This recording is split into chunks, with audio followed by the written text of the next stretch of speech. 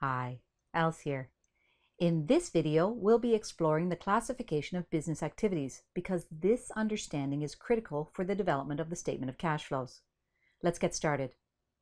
There are three main business activities: financing, investing, and operating.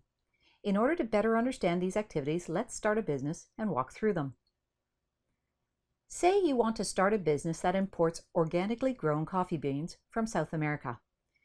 You are joining the approximately 250,000 people who start businesses in Canada every single year. If you start this business, what do you think you'll have to do first? Well, the equipment you'll need to roast the coffee beans is expensive, so the first thing you're going to need is funding. Financing activities are all about getting or repaying cash. You may have savings of your own, but you might need to borrow money. That's called debt financing. If you're a corporation, you can sell shares. That's called equity financing. Financing activities are all about funding your business, cash flowing into your business so that you can fund or pay for the location and equipment you'll need to run that business. However, remember that financing involves not just getting the funds, but also repaying the funds or paying dividends to shareholders. After you've raised the funds you'll need, you're going to have to spend money to invest in your business. Investing activities are when you buy the things you need in order to run your business, generally any land, building, or equipment you might need, as well as registering trade names or buying licenses. For instance, for your coffee bean business, you'll have to buy the equipment you need to roast and grind the coffee beans. Any long-lived assets that you use to operate a business, whether tangible or intangible, are considered investing activities. Investing activities generally involve the use of cash because you tend to spend to get what you need for your business to operate. However, remember that investing activities involve the purchase and sale of long-lived assets, both tangible and intangible. These are the things you will use in your business, not the things you plan to sell to your customers.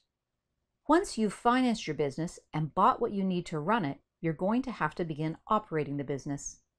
That would include selling your coffee beans to earn revenue, sales revenue in this case, and all the costs you will incur to earn that revenue. Things like paying the salaries of your employees or the rent for your space. If you are using, consuming, or incurring costs to help you generate revenue, those are considered operating expenses, and they are part of operating activities. So, what is the business activities cycle?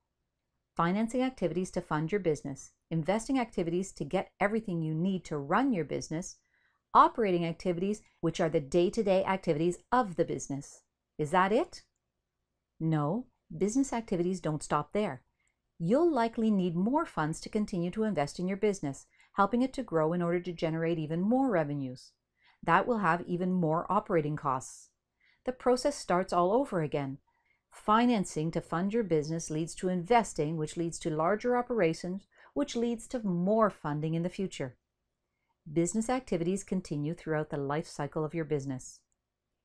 Let's double check your understanding of the types of business activities. Remember, pause the video and answer the question yourself first before I give you the answer. In your coffee bean business, if you sold your old roasting equipment, it would be considered an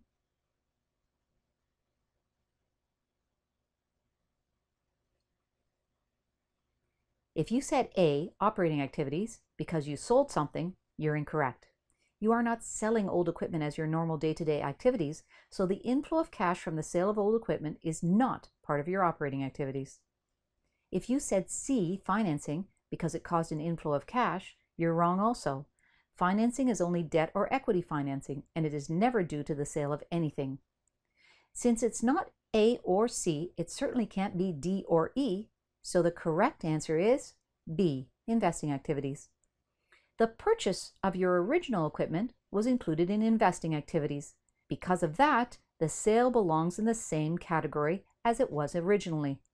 Note that in each activity, what goes into that activity comes out of that same activity. The purchase of equipment is recorded under investing, and therefore the sale of old equipment is also under investing activities.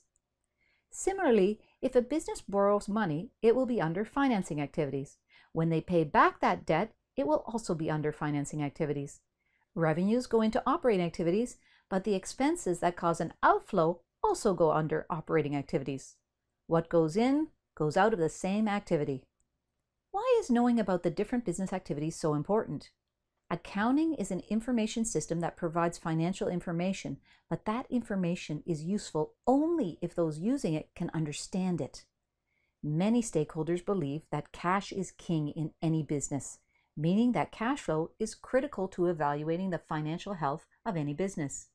The statement of cash flows is particularly useful for predicting how much cash will be available in the future to repay debt or pay dividends, and that statement is divided into the 3 business activities: financing, investing, and operating. By understanding the different types of activities, you can tie that understanding into the structure of the statement of cash flows, which is the subject of our next video.